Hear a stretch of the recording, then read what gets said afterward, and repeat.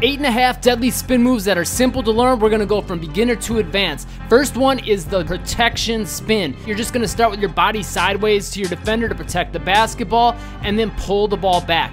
Make sure you switch hands after you pulled the ball back. This is good for buying time on defenders that really like to poke at the basketball and pressure you. You can use this to give yourself time to set yourself up and make a quick read on your defender. If you got the spin move, you can take that, otherwise you can drive. I'll have a way for you to really make this unstoppable a little bit later. Next is a tight spin. This is good for getting a really quick spin move off and get your eyes back facing forward. Keep the ball close to your body. Try to keep your elbow bent throughout the entire spin move motion, and then quickly turn your eyes to get them back forward. This is great for situations where the court's a little bit more crowded and say you got a defender poking at the basketball. You can quickly get past them, keep the ball protected, and then see what your next best option is. It's also good if you just want to get past a defender and there's another defender behind that first defender. Number 3, the long spin. This is good for covering ground and getting downhill quickly to get to the rim fast. Main points on this are pretty much the same as the tight spin. The only difference is you'll extend that elbow near the end and take a longer step. That'll help you push the ball out more forward. Just make sure you have wide open court ahead of you. You can also go into a lot of counter moves for this that are really deadly. You can send defenders flying, break some ankles, get open shots, and a ton more. This one will take a little bit more practice to get down, especially going into those counter moves, and I'll have some treats for you for that at the end of the video. Next is the wide spin. Very similar to the long spin, but much different purposes.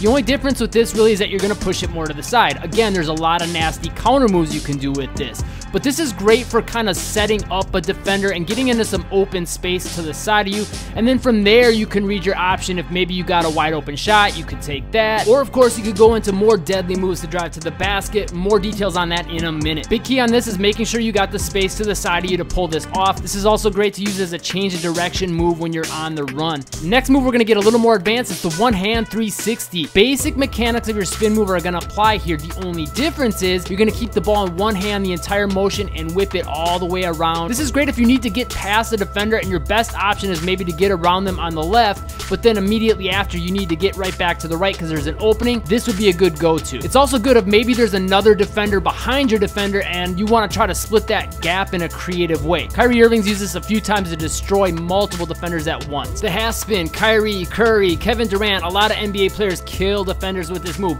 Basically, you're just going to keep the ball all in one hand, pull it back, pop it, and then come back forward. You can also go into a lot of counter moves right out of this that are absolutely nasty and deadly. Again, more on those in a minute. Key point is to think whichever hand's dribbling that same side foot is like attached to the basketball on a string, so that way they move in unison. That'll help sell your fake and keep the ball protected. The fail spin. No one uses this probably more than Kyrie Irving. It's a great bailout move when you're attacking to your defender and you see they cut you off. You're just gonna turn your body and switch hands. Key point though is that basketball is completely protected by your body before you make that hand switch. This is very similar to the wrong way a lot of players do their spin moves that gets the ball stolen, so that's why you gotta make sure your body's in front of the basketball. But if you get that in place, you can really destroy defenders, and again, there's a lot of counter moves you can use with this. The fake half spin. You're gonna pull the ball back, switch hands, and then from there you can do either like a little stutter step, or you can really lean into that fake to sell it, but basically you wanna make it seem like you might come back to the direction you just moved the ball from, and then you're gonna continue almost like in that fail spin motion. Kyrie's got a lot of guys with this. Kobe used to use this. Michael Jordan would use moves like this, and you can definitely add this to your game too. It just takes a little more practice on the footwork and body control side of things. 8.5, click the playlist on the top right hand corner. That's got moves you can add in as setups and counters for these.